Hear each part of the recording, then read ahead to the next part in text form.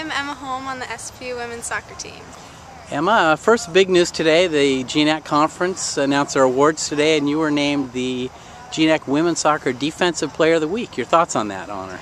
Yeah, I just heard about it like a couple minutes ago. That's pretty cool. I mean, I've just been trying to be consistent and working hard. I know the games were tough this week and we wanted to get a win out of it, so I was pretty focused. So.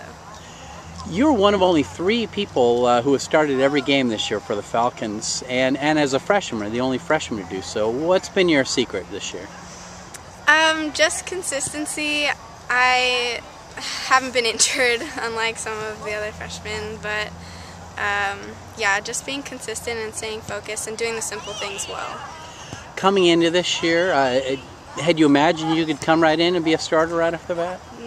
No, I didn't really know what to expect. I just came in trying to be as fit as I could, and then just fit. It just really worked out, and I just fit in.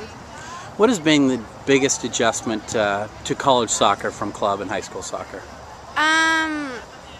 Just starting to play with a new group of girls, because I've been on with my club team. I've played with some of the girls for a really long time, so just adapting to playing with a bunch of new people was different, but it's obviously working out pretty well. Let's go back to your award-winning week. Saturday was a really impressive 3-0 win over Montana State Billings.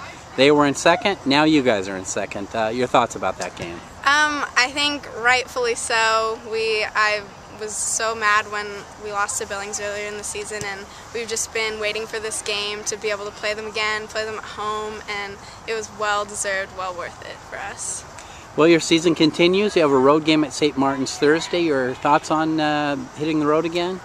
I think it'll be good. We're on a good roll right now. We're starting to figure things out finally, and I think we just need to stay focused and stick it to St. Martin's. You mentioned you're on a good roll. You won the last 5 and actually are undefeated in the last 9 games. What has been the secret to the team's good play? I think it's just we've finally started to figure out our team's purpose and being able to play well and with chemistry and work off of each other. Then Saturday you have your final regular season game here at Interbase Stadium. Your thoughts on playing your final home game here and just what this stadium's meant to your team? Yeah, I'm really I didn't realize that it was our last home game, and I love playing at Interbay. It's really a great feeling to just be able to know that we have fans and this is just our field.